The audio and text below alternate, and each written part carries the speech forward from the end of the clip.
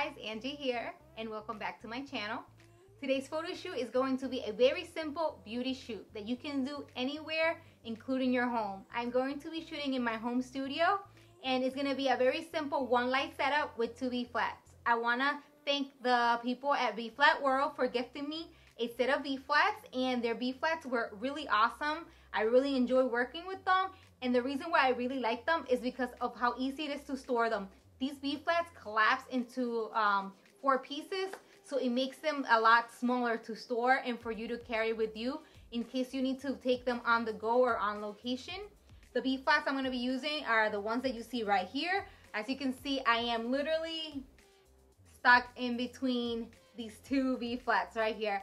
I'm going to be using the black side of the V-Flats today, but you can also use the white side. The black side basically absorbs light, so the shadows will be deeper. And the reason why I'm using the black side today is because I really want to enhance my model's features by enhancing the shadows. When I enhance the shadows in a beauty shoot, it really makes the cheekbones and the jawline pop.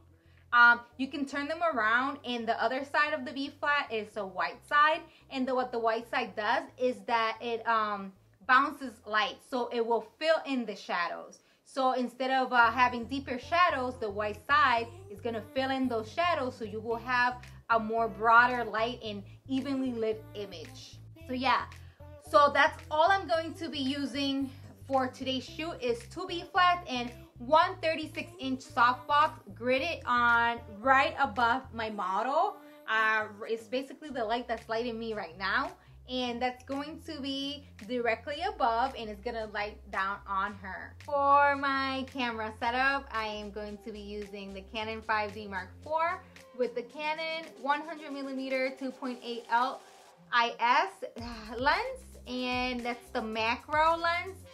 The reason I love using macro for beauty is because it's so super sharp, and it really captures all the details for beauty shots, especially that I love to capture that really sharp skin when I'm really close up. So yeah, that's all about today's setup, and I'm going to be shooting 3 different models, so make sure to watch, follow along, and I hope you guys enjoy. Bye.